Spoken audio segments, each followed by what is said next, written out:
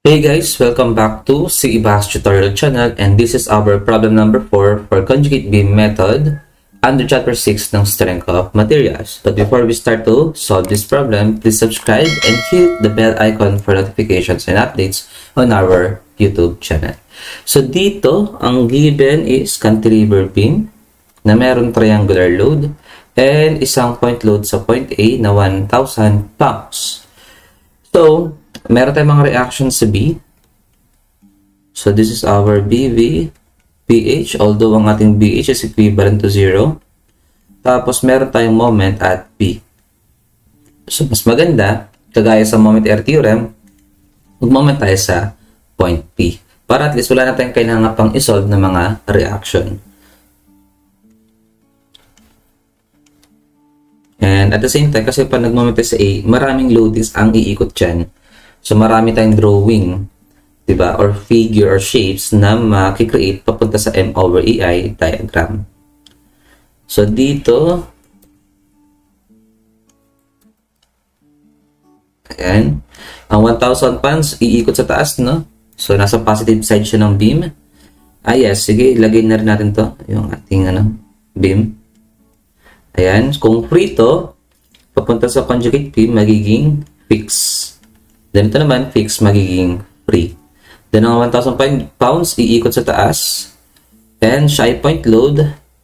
Kaya, first degree lamang yung kanyang loadings dito. No?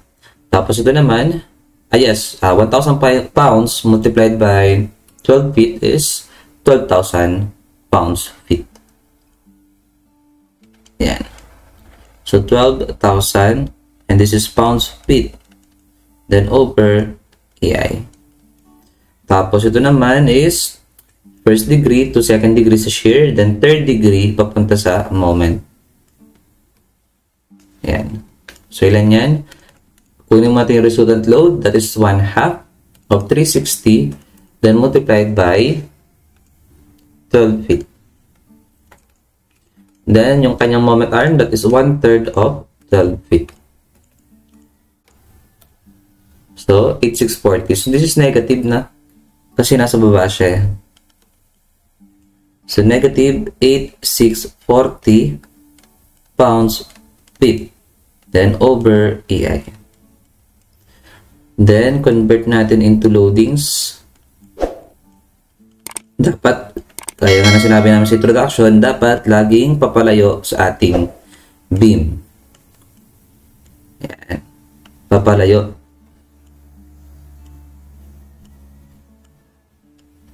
Ayan siya. So, this is our A prime and this is our B prime. Then, convert natin yung ating loadings into resultant load. So, this is 1/2 of 12,000. Then, multiplied by 12 feet. So, this is 72,000. So, this is 72,000 pounds feet squared. Then over EI. So, ano siya? Pounds feet, then multiply natin ng 12 feet, kaya magiging pounds feet squared. Then ito naman is, okay. So, diba ito ay third degree na. So, that is 1 over N plus 1. Then multiplied by base na 12, then multiplied by height na 8,640. So, 25,920.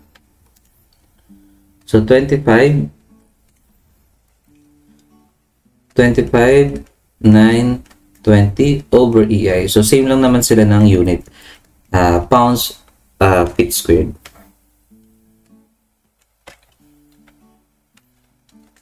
Then, ito is 1/3 of 12 feet. Ito naman is 1 over 3 plus 2. Ayan, 1 over 3 plus 2 multiplied by base na 12. Ayan, so 1/5 na. So 1/5 of 12 feet. Ayan.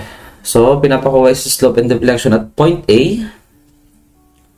So, ibig sabihin dito sa ating conjugate beam, pwede naman tayong mag-shear sa right side. Kasi dito, ano to eh, fixed to, di ba? So, ibig sabihin, meron tayo ritong reaction. So, this is A prime V. And, syempre, meron tayong moment dyan. Kasi fixed na siya eh. So, this is moment at A prime. So, mag-share na lang tayo sa, sa right side. So, number 1 for slope. Okay. Ang slope natin sa real beam is equivalent to the shear at conjugate beam. So, mag-shear tayo at point A prime, then sa right side. Okay, alam naman natin ang rules natin sa shear and moment at specific point. Pag sa right side, lahat ng upward negative, lahat ng downward is positive. So, this is positive 25, 920, then minus 72,000. Then multiplied by 1 over EI.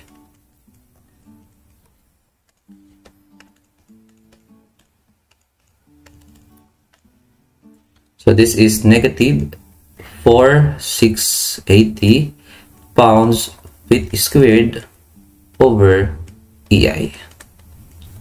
So ang slope natin at point A is equivalent to negative 4,680 pounds. Ito kasi yung ating yung ating flexural rigidity is equivalent to 10 times 10 raised to 6. And this is pounds per inch squared. Then multiplied by 45 inch raised to 4.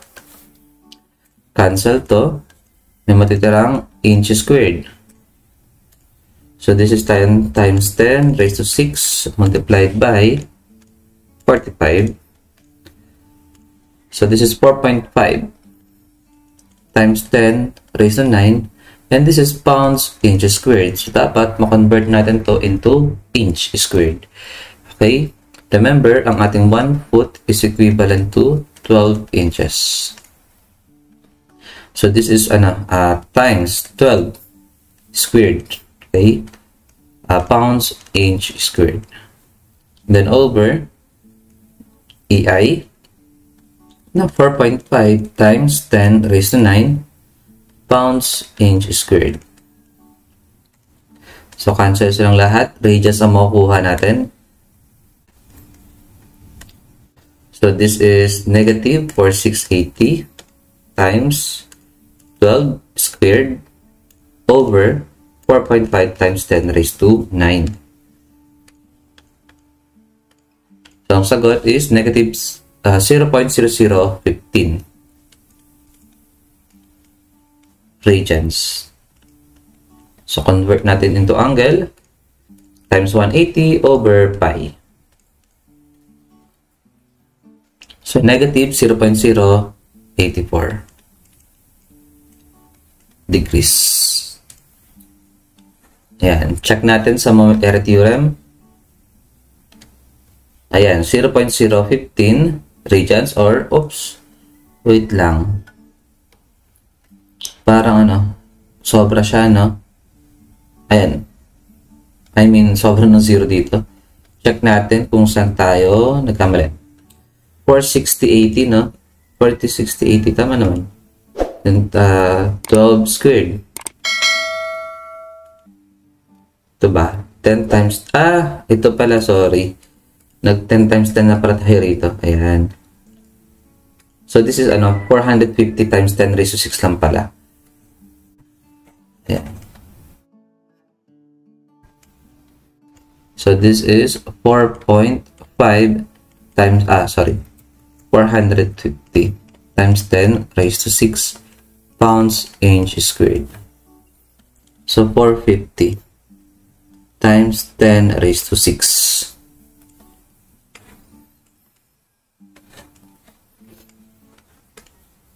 Ito na lang palitan natin. Ayan. So, 0.015 radians. Tapos, convert natin dito. Ayan. 0.845 degrees. Number 2. Para sa deflection, yes, this is negative, no? So, since negative yan, clockwise yung ating rotation sa slope. Para naman sa deflection, ang ating deflection sa real beam is equivalent to the moment at conjugate beam method. Okay, so dito, mag-moment tayo at A prime, no? Yan, then right side na lang din ulit. So, kapag right side, ang clockwise is negative. Kapag counterclockwise is positive. So, counterclockwise, ang 72,000. So, therefore, positive. 72,000, then multiplied by, ilan to? Okay. Multiplied by 12 minus 1/3 of 12. And then negative, 25,920.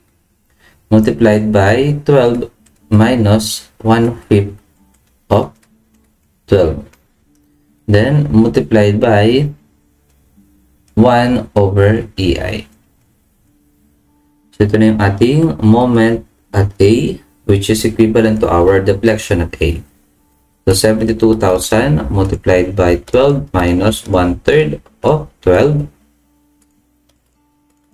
minus 25,920 multiplied by 12 minus 1/5 of 12. So, 327,168 positive. 327,168, and this is pounds feet cube. This is pounds feet squared, then this is feet, kaya feet cube na ang lalabas na unit. Then over EI. So, this is 327,168, then multiplied by 12 cube para maging pounds inch cube.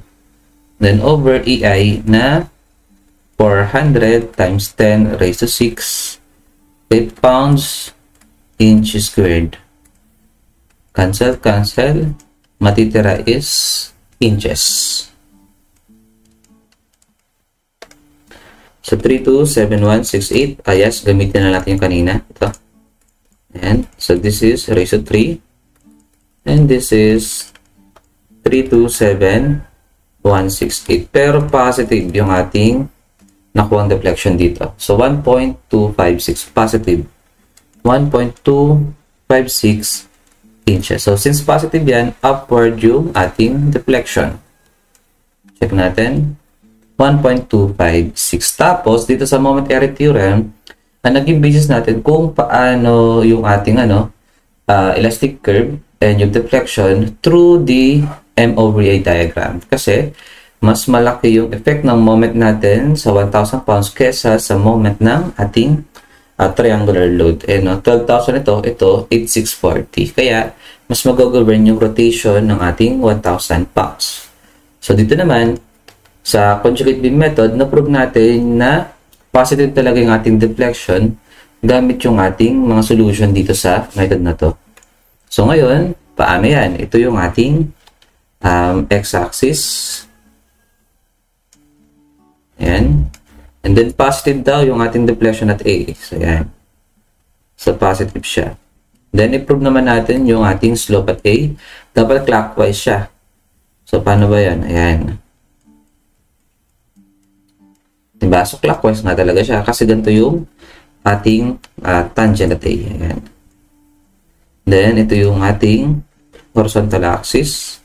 Then, this is our theta A. Clockwise nga talaga siya. So, diba? At least, dito kasi sa conjugate beam method, nagtutugma yung ating mga solution dun sa ating elastic curve. Pero sa moment area theorem, dapat practice na talaga ninyo or mas na-imagine na ninyo kung paano talaga magbe-behave yung ating elastic curve. So ako, para sa akin, mas maganda yung ganito na meron talagang basis yung ating elastic curve, diba? Pagdating sa mga solution, dapat nagtutugma talaga sila. Ayan. Okay? So, this is our problem number 4 for conjugate beam method under chapter 6 ng strength of materials. So, if you like, love, and learn from this video tutorial, please subscribe and hit the bell icon for notifications and updates on our YouTube channel. So, thank you for watching. Bye-bye.